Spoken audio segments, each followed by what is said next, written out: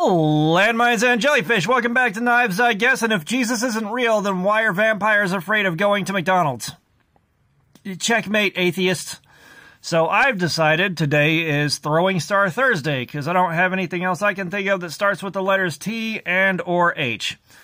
But these are things that I made, and they're real easy to make, and they're a ton of fun to play with, especially if you've got a valid target. And what we're going to take a look at is these guys right here. And I made these out of old edger blades when they started getting used up and I didn't want to deal with them anymore. And I mean, look at it. This thing is a monster. Here is the Bestechman Dundee 4-scale. You can see that is a really, really large throwing star and they are heavy. So this one got cut out and I welded this together in weld class and I had a hard time starting the bead here, but the other three came out beautiful. Now, if you don't have access to a welder, do not despair, my fine friend.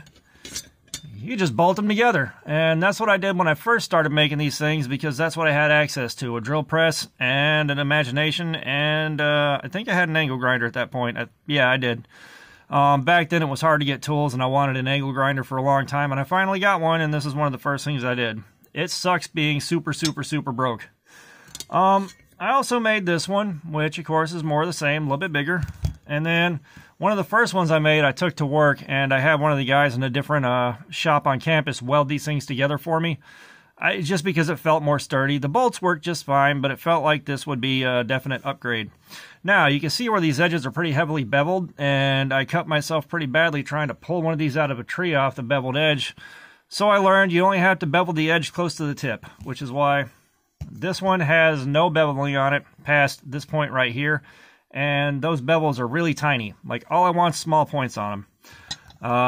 The edges on this bevel got crowned over.